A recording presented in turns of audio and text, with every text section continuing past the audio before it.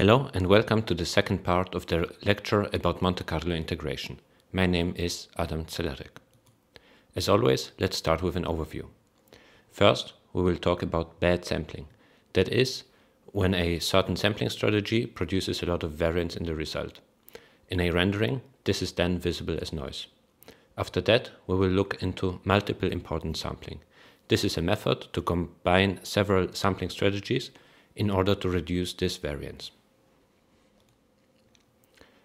Here we see an example of bad sampling, over here. On the bottom you see a rough material and on the top a glossy material, which is harder to sample. It's generally harder to sample using this light source sampling strategy. This is the same strategy that we saw in the light lecture. And you can see that it's bad even when we increase the number of samples. Even further increasing it to 16,000, it's still noisy. So clearly this sampling strategy has a very hard time to deal with this situation. Let's go back to a 1D case in order to understand what's happening. In here we have the function that we want to integrate. And this is the importance sampling of that function. You can see that function doesn't go, the blue function doesn't go to 0, while the importance sampling has a very low probability. What then happens are these spikes.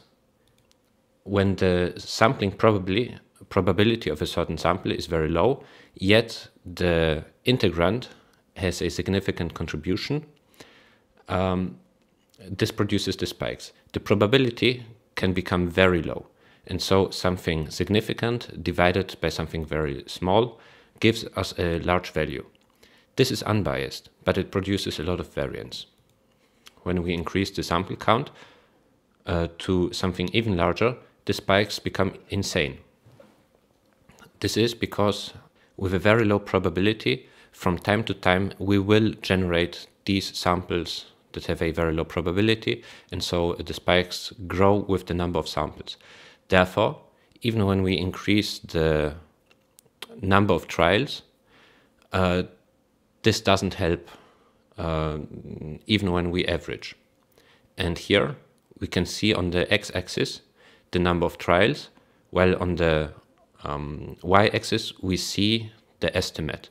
So this is already this average, where the n grows in here.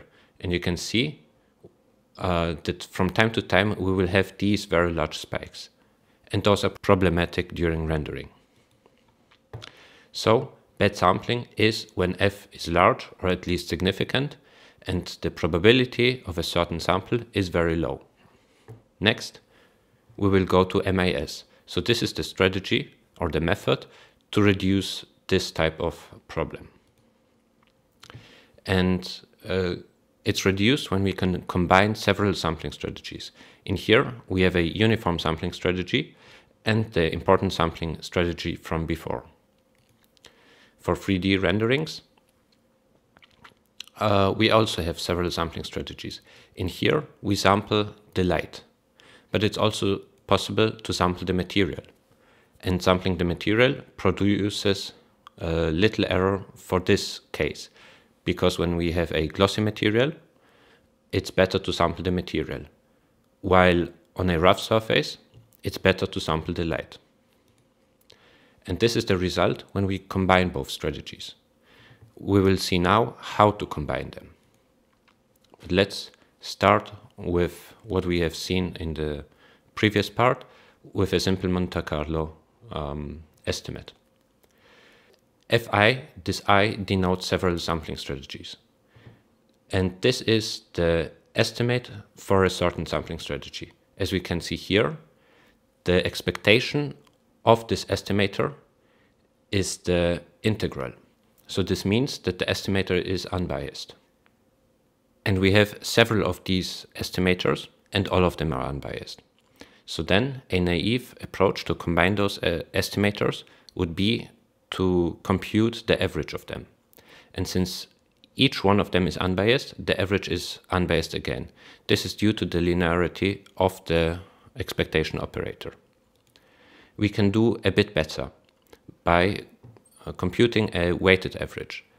A weighted average, if it should stay unbiased, needs the weights to sum up to 1.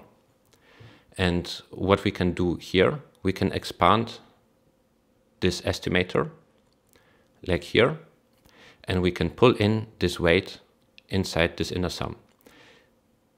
This expectation here is unbiased. So when we combine it this way, it will be unbiased again. We can do even better by pulling this factor inside the expectation, and it can depend even on the samples. This might be a bit hard to wrap your head around, but think about it this way. Say this n, so this is the number of samples per strategy, is 1. So this goes away. And say by pure luck, all of these samples, xi, now it's 0 because this is 1, are all the same. So for each strategy, we have the same sample, just by pure luck. In that case, it's clear that this will sum up to 1, because this is how we defined it. And therefore, this estimator will be unbiased.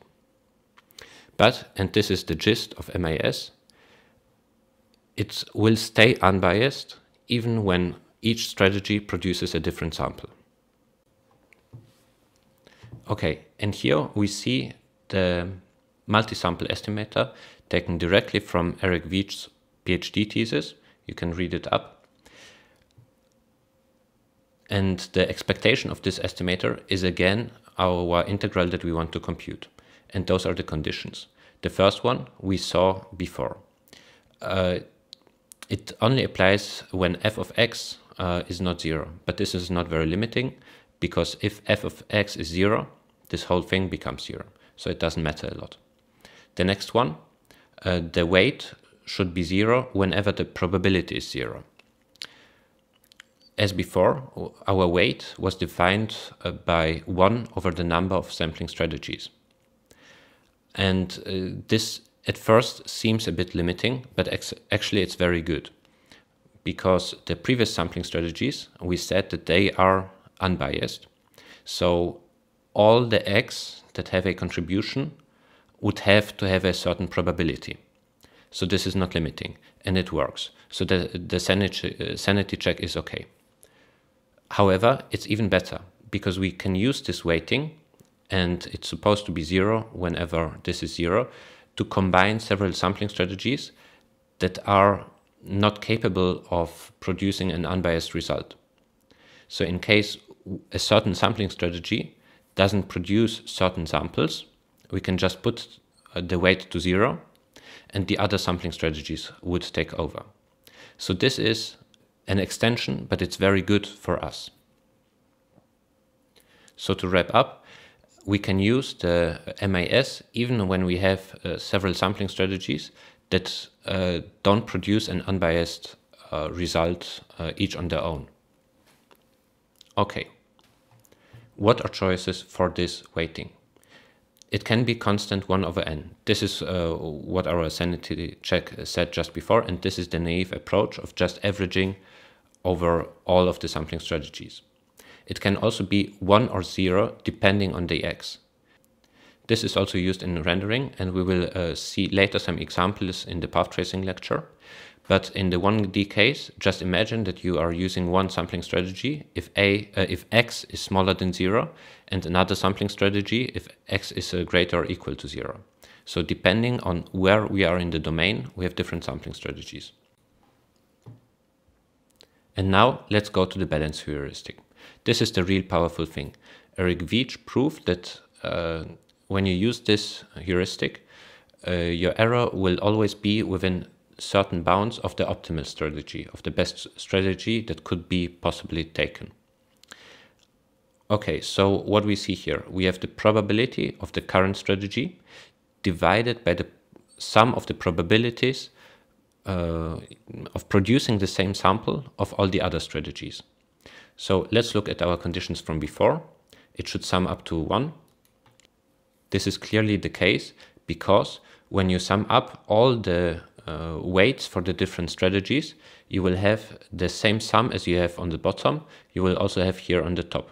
And so this will produce 1. What about the other thing? Weights 0 whenever the probability is 0. This is also clearly the case because this will become 0 divided by something. It's always 0. Okay, and we will use this balance heuristic shortly in order to show you a practical example. And next, the power heuristic. It is better if there is one strategy which produces low variance. And similar to this thing on top, it also observes these conditions. Okay. Cat, my head is all mushy. Can't you give me a practical example? Yes, I can. So we will have an integrand f of x and several estimators f. We use the balance heuristic. We have m sampling strategies and n samples. Okay, so this is already the algorithm. For each sample, we pick a distribution with probability pj. And this is compared to what we had before, where we drew a fixed number of samples per strategy. This is why it's divided by the number of samples per strategy.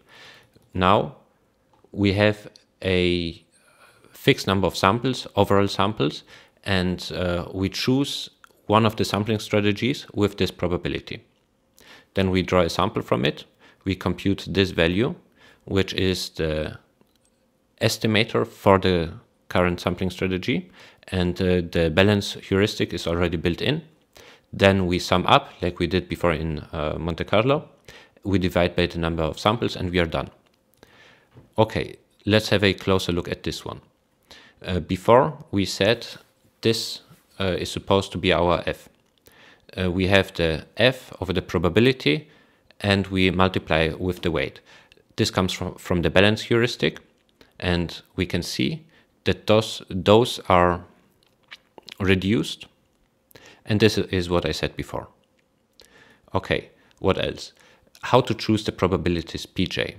And another result of Eric Veach was that you can't do much better, so it will be within a certain bound of the optimal strategy if you choose a uniform discrete distribution over all your sampling strategies. Okay. And another way to look at this is that we are generating samples with the joint distribution of this. Hence, we are just computing f over the joint probability with this new PDF. This is just another way to look at the same thing. And this produces an unbiased estimate, just like regular Monte Carlo. And okay, what about the results? So here we have plotted the sample weight f over the probability over 100 trials. And you can see we don't have the spikes that we saw before. It's all within more or less okayish bounds. When we use the same plot to look at the running average of those with 1000 samples, you can see that it stabilizes pretty quickly. And this is compared to what we had before with the important sampling only. You saw those wild jumps, you see them again, and this looks much better. So we are happy. And this is the basic intuition and approach. You can look into these papers. They contain a long treatment on how to choose the relative weighting, etc. And they have a lot more theory behind it. Feel free to experiment with different strategies, for instance with the power heuristic, or in the papers there are also some other heuristics in your assignments. Okay. There are some reading links again, and you will be able to check them out in the slides on our homepage. Thank you.